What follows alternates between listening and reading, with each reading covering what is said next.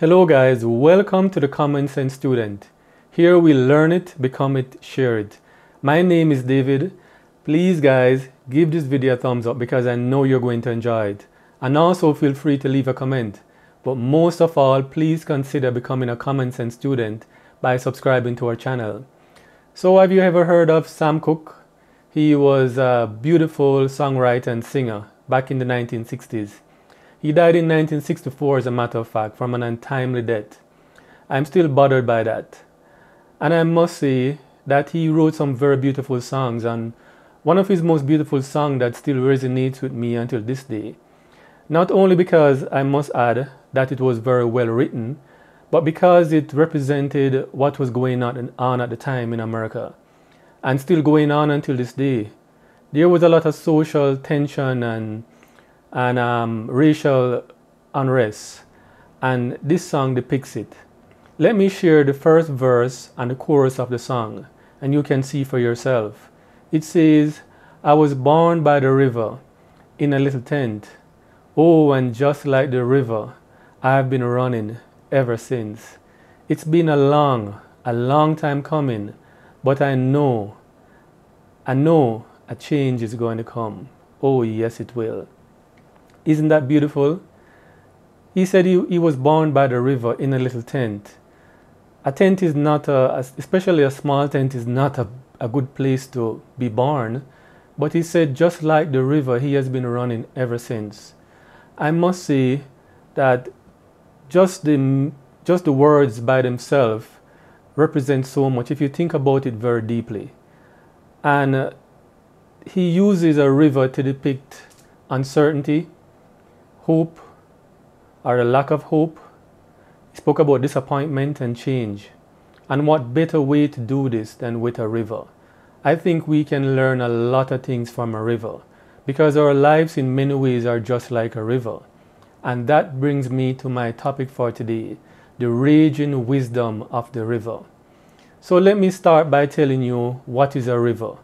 A river is a natural body of fresh water that flows downhill from a mountain within the confines of a river bank or a channel from a source high up in the mountains. And then its source is usually a glacier, a lake, or another river, or it could be a river basin. A river basin is an area where rainfall accumulates and then reemerges from underground as a stream.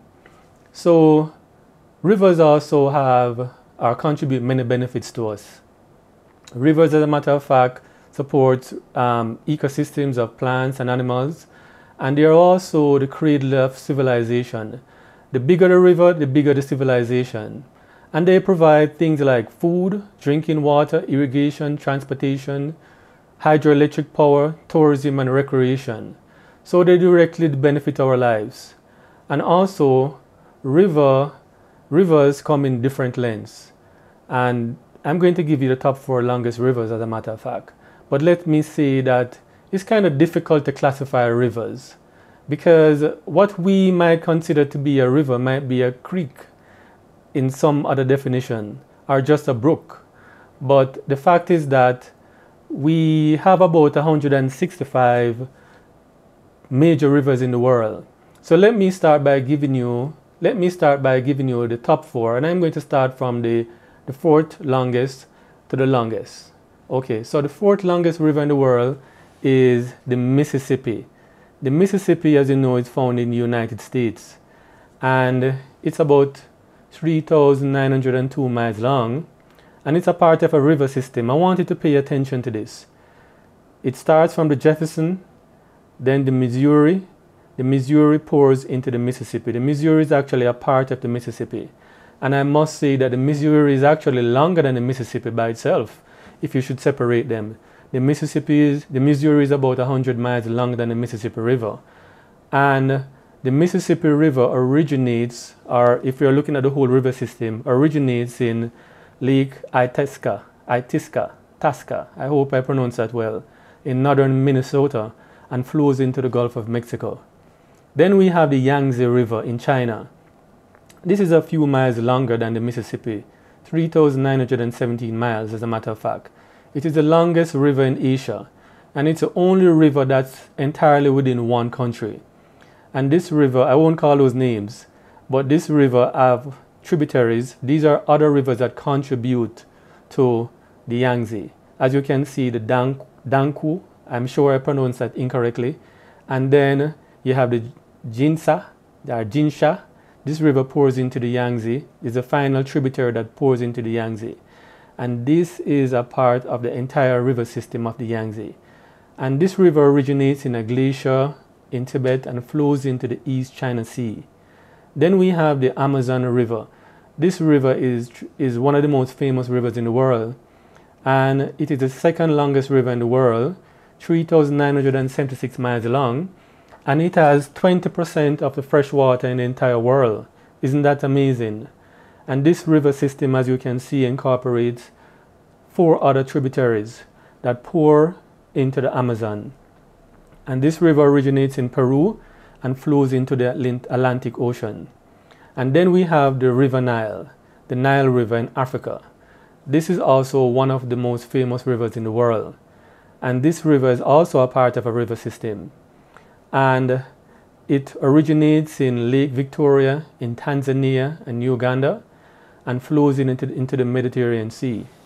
Now, let me say this in closing this segment of the video. Rivers all have a source. Likewise, we have a source, a time of birth and a place of birth. And rivers also flow within a channel and river banks. We also, our lives, before I go any further, let me say, it flows within a channel or a river bank because it keeps the river in check, and also it maintains the river's discipline. And so too with our lives. Our lives flow within a specific channel or banks that help to confine us. First by our bringing, and then the channels that are determined by us via our decision or choices. And then finally, a river is a part of a river system, just like our lives. It's supported by other rivers, just like our lives are supported by other people. So guys, in this segment, we are going to talk about the different stages of the river. The different stages of the river represent different stages of our own lives. And at different stages of the river, different things happen, just like there are different occurrences at different stages in our own lives. So from the diagram, as you can see, you have the upper course, the middle course, and the lower course of the river. The upper course, we could say, is our youthful stage, the middle course is our mature stage, and the lower course is old age. Now, I haven't put any or applied any age range with any of the stages because I believe that all of us mature at a different pace and at different stages in our own life. So it's rather subjective, but you can add your own age range if you want. Now let's start by talking about some of the features in the upper course of the river. At this stage of the river is very powerful. It is carrying big boulders and rocks, and it carves a deep valley, V-shaped valley as a matter of fact, because of the force of the river. The gradient, because it's coming down from the mountains, and also because of the fact that the river is so powerful. So a combination of factors contribute to the forming of this V-shaped valley. The gradient, because it's coming down from the hill, and gravity, and the power of flow of the river. And next we have waterfalls that are present in the stage of the river. Waterfalls are very common in the upper stage because of the nature of the rocks that are in the upper stage and the force of the water, again, as I have said before. But there are other features also that we are going to look at. Let's look at our common sense comparison chart. So the upper course of the river, the youthful stage, as I said before, you have a very narrow channel. And for our lives, we could say that at this stage of our life, we lack life experience, of course. We don't know it as yet, but we lack life experience. We think because we're 18 or 19 or 20 or 21 that, oh, we know everything, even though just a few years before we were in diapers. Our perspective of life is very narrow because we don't have life experience and we lack we lack a proper point of reference, and that goes without explanation. At this stage of the river also, there isn't a lot of food nutrients. I'm talking about food for fish. And we could attribute that to wisdom. We possess little to no nutrient of wisdom. We're prone to making mistakes, as a matter of fact, and we think we know everything. I can speak for that. I thought I knew everything, and then later on in life, I realized that I knew absolutely nothing. And then we have fast flowing water. The river at this stage possesses tremendous power and energy. When we're young, we have a lot of energy, and we're prone to impulsiveness, as a matter of fact, and we lack proper knowledge of the consequences of our actions. And so at this stage, we make a lot of mistakes, a lot of unnecessary mistakes. Now let's move to our middle course of our river. Let's go back to the diagram. So at this stage, at the middle course, which is our mature stage, I would say our mature stage, let me give you a number. Say you should be in your 40s by this stage. So at this stage of the river, let me go back to the river before comparing it to our own lives. There's a wider valley because the power or flow of the river is not so much so tremendous as in the upper course. And then you have natural features like meanders and meandering, where there's a winding effect in the river. It's very beautiful to look at, as you can see in the video. And also we have tributaries. Tributaries are rivers, are streams that connect to other rivers. And where these rivers meet, we call it a confluence. Or it is called rather a confluence. And let me go back and explain more about meanders. So meanders are natural occurring features in the middle course of the river, and they are formed when soil or eroded material is removed from the outer bend of the river and deposited on the inner bend of the river. And because of the flow of the river, it gives a natural winding, beautiful effect that I love to see so much. Now let's look at some other features in our comparison chart. So in the middle course of the river, which is our mature stage, we have a wider river channel, wider than the upper course, of course. So at this stage of our lives, we can say we have some life experience because we have lived. We have done some things. Yes, we have made some mistakes. We have learned some lessons. We possess more depth and more in-depth perspective of life, and we have a wider view and a point of reference. So as it pertains to food in the river, our nutrients, our wisdom, as I refer to it as, we have grown in wisdom and understanding, or we should have grown in wisdom and understanding. And we should learn from our previous mistakes and have more humility, know that we don't know everything. Let me say again that every one of us develop differently, because you have people actually who should be at their mature stage who are still acting like children. So this is rather subjective, and it depends on who you are and your life experience you're bringing. There are so many things that contribute to your level of maturity at this stage of your river. So the water at this stage is also slower moving. So we still have energy, but we should be using our energy more strategically. And we should be less prone to impulsive behavior and more self-aware. Being self-aware is about being aware of who we are as an individual, why we're here, what we want to do with our lives, our direction, etc. And we should have more knowledge of the principles that govern life. All of these things are subjective, and is only left to happenstance if we do not do any work in the upper course of our river, as I will explain later on in this video. So as you can see, guys, we have other features. The meandering of the river, that bend that I spoke to you about, the beautiful winding effect that the river has that I love to see so much in the wider landscape. So our lives, if we should use our lives as an example, we should be using the wisdom we have acquired to navigate life, just like the bend in the river. We should be bending and meandering depending on the situation. We should be pursuing meaning in life. We should have more meaningful relationships, and we should navigate life's challenges even better. So, the tributaries. I explained earlier that tributaries are streams or a river that flow into other rivers. Before I go any further, I must say that we are all tributaries.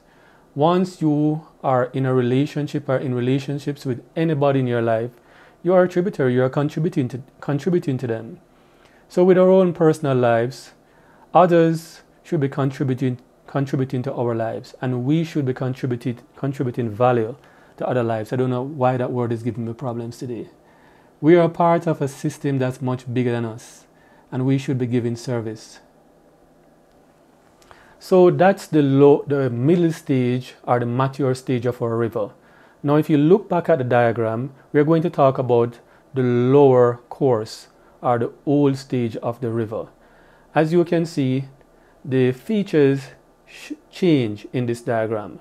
I will go more in depth. There is still a meandering or winding effect in this diagram, but it's much different. It's very different for every river. Just like it's different for our own personal lives. Sometimes there's no meandering. The course is much straighter. But in this diagram, there is a bending.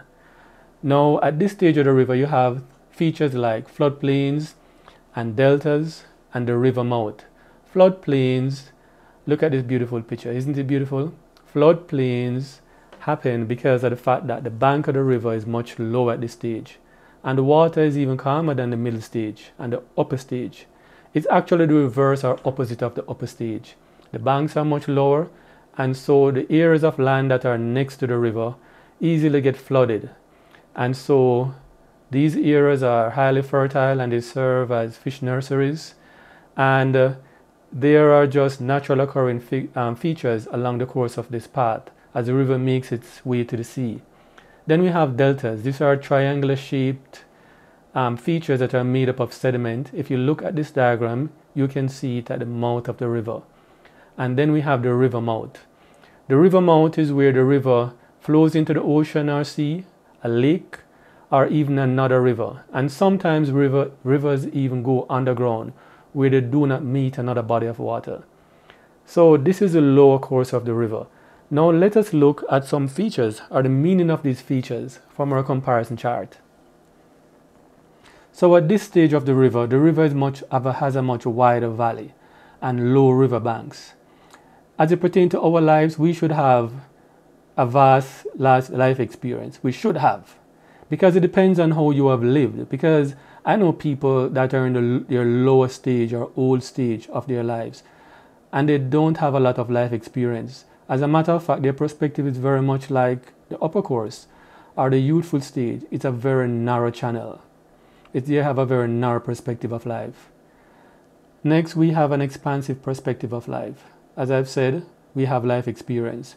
We have an objective point of reference because we have lived, we have experienced things, and we should be more emotionally mature. Just like the river being mature, very mature at this stage where it's now giving and affecting other features in its environment, we should be more emotionally balanced and mature as individuals. Let's go to our next feature. Our next feature is where the river still has food. As a matter of fact, a lot of available food at this stage.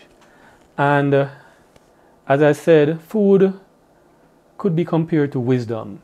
We should have even more understanding and wisdom and be prone to making less mistakes, especially more of the same mistakes, the mistakes that we made in the youthful stage of our lives. We should be able to apply what we have learned much quicker and easier.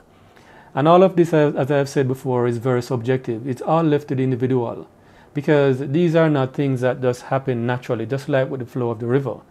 These are things that we have to work on as individuals. So the water is very slow flowing water at this stage, at the river. So at this stage of our lives, we are moving at a slower pace.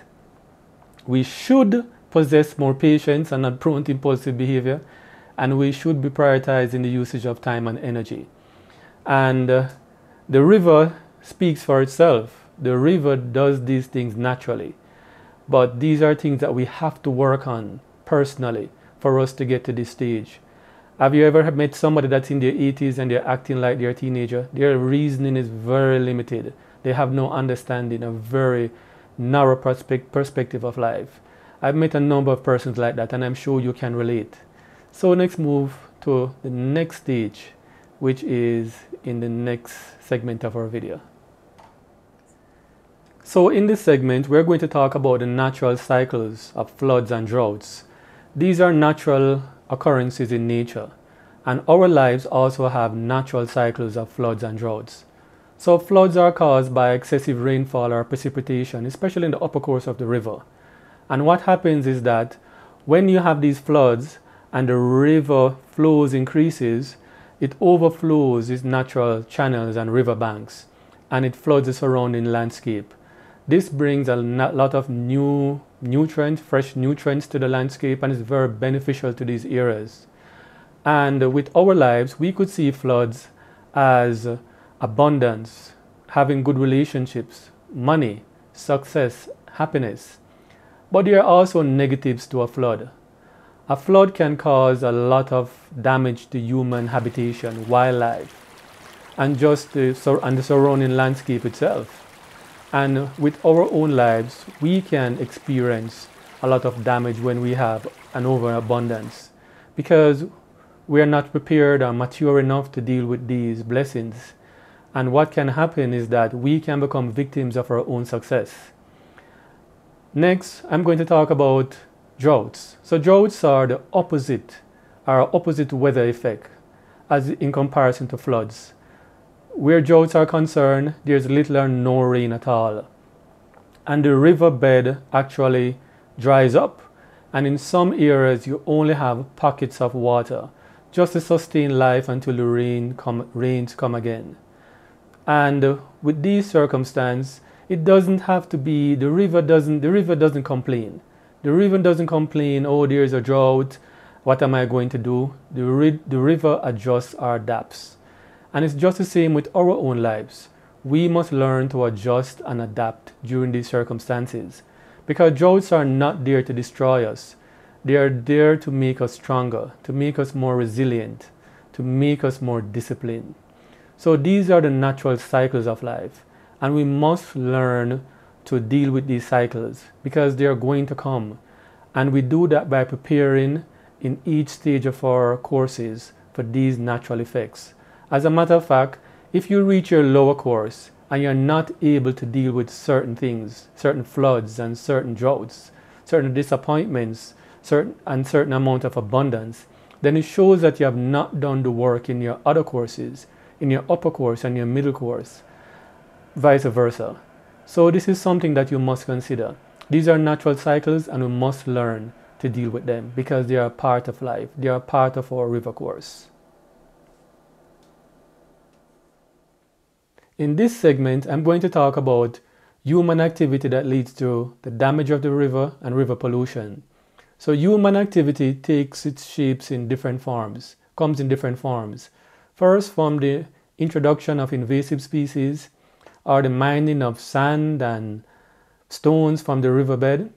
When sand, stone, silt is removed from the riverbed, it prevents the river from properly mitigate flooding. That is a natural occurrence, as I discussed earlier, as it pertains to rivers. And also it damages the river's ecosystem. And then we have dams that we build for hydroelectric power, etc. Now this blocks the natural channels of the river and affects the flow, not just of the water, but also certain fishes like, for example, salmon are migratory fish. They live all their lives in the ocean, but at a certain time when they are ready to reproduce, they return to the upper courses of the river. And dams can be a tremendous hindrance to them getting to their breeding grounds. And then I want to go further and talk about river pollution. So river pollution can happen in several different ways. You have sewage being emptied in the rivers, you have garbage, you have oil, you have industrial waste. I'm telling you, the amount of different pollutions or types of pollutions are, it cannot be numbered. And then there is something else I want to talk to you about more in detail, and this is nutrient pollution. This is a form of pollution that is caused by the runoff from farms, fertilizer. So this produces too much nutrients in the river. And there's a tremendously high amount of nitrogen and oxygen in the river, which acts like fertilizer. And this causes excess growth of algae. Algae growth blocks the light that's needed by plants such as seagrass. And when algae, seagrass die, they decay. And while decaying, the oxygen in the water is used up. And this leads to low levels of oxygen, which kills fish, crabs, and other aquatic species. Oh my, this is very damaging to the river. And you'll find this mainly in areas where you have large farms that are close to rivers, streams, etc. And this helps to poison the river and change the chemistry of the water, which in essence damage the ecosystem of the river. Now, how our lives are affected by pollution. We are affected by pollution by the hurts we have suffered because of the abuse we have endured and the effects of our poor choices and decisions and holding on to regrets. All of these things are psychological, but these things affect the poisoning or the pollution of our lives, and it's things that we definitely need to deal with. So, the effects. Oxygen being cut off from our lives. Oxygen is important to the river. So also is oxygen to our lives. Our lives need to breathe. Our lives need an environment where it can succeed. So oxygen being cut off from our lives stifles our endeavors, it saps our energy and drive, and it breeds distrust for others, suffocates our emotions because of our toxic psychology. Also, we are addicted to destructive vices, like other people abusing us and negative behaviors. And these are the pollution to our lives, cause pollution to our lives, which affect the chemistry of our lives and eventually the course of our river. So let's talk about how we cleanse our lives. Just like the river needs to be cleansed, the river needs help. So human activity is the cause, and humans can also contribute to the revival of the river by helping with the cleanup. And a river might take a lot of time to rejuvenate or rebirth or rebuild itself. And also for us, it's a process where healing is concerned. So we need to get help. But more than anything is we need to stop the pollution. Whatever it is whatever it is that is contributing pollutants to our lives, whether it is toxic relationships or we also inflicting damage to our life via negative behaviors from self-criticism or holding on to regret. We need to deal with these pollutants. So guys, let me give you a summary of everything that we have discussed. So we discussed that a river has a source, just like we have a source, a time we were born and a time we will make our transition. A river also has different stages, just like there are different stages to our lives. We were born, our upper course, and then our middle course, our stage of maturity, and then our lower course, our old age. There are different things that we must accomplish at different stages of our lives, and the success of each stage affects the success in the other stage. For example, you wouldn't wait until you're in your old age or lower stage to start thinking about retirement. This is something that you should do in your upper course. Whatever the achievements or foundations that you have laid in one course affect our benefits or negatively affects the other courses of your life. And these are things that we must pay attention to. And then there is the issue of service. Rivers serve everybody. Rivers serve the ecosystem, they serve us as humanity, and they serve other rivers. We must also be conduits of service, first to our own lives, then others in our immediate environment, and then to humanity. Rivers also go through natural cycles, and they deal with these cycles tremendously well. And we should also learn from the river in this respect, that floods and droughts are a part of life, and we must adjust. Then there's the issue of pollution. Rivers have a tremendous time dealing with pollution from human activity. And we also must deal with pollution with our own lives, from our own self-contamination to allowing others also to contaminate us, blocking our channels with garbage, or we allowing ourselves to be connected to tributaries or people flowing into our lives, all their poison and hurt. People who don't want to go anywhere. People who are going to change our course and change the chemistry of our lives. We have to learn to deal with these things also. And then we must understand most of all that a river is a part of a system. It's supported by other rivers. We are all supported by other people in our lives. And we also support other individuals. What we have discussed is quite simplistic because as it pertains to a river being compared to us as a human being, it's very simplistic because a river doesn't have thoughts, ideas, emotions, a soul, but we can learn from this comparison. And I hope that you will take heed to whatever we have discussed. And I want to leave you with some questions that are pertaining to your life and a comparison to your own river. What stage of your river are you? Are you at the stage where you want to be? Have you grown within each stage of life? Or are you still behind? Have you benefited from those that have contributed to you? Or have you contributed to others like a tributary? What achievements or accomplishments have you made with your life so far?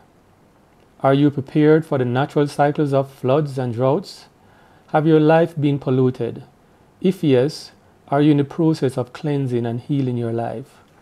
Our lives are comparable to a river. Like Sam Cooke said, just like a river, I have been running. My question to you is, where are you running to? Or what are you running from? This is today's video, and I hope it has been informative and informational. Please remember to subscribe if you are not a subscriber to this channel, and always remember to learn it, become it, and share it.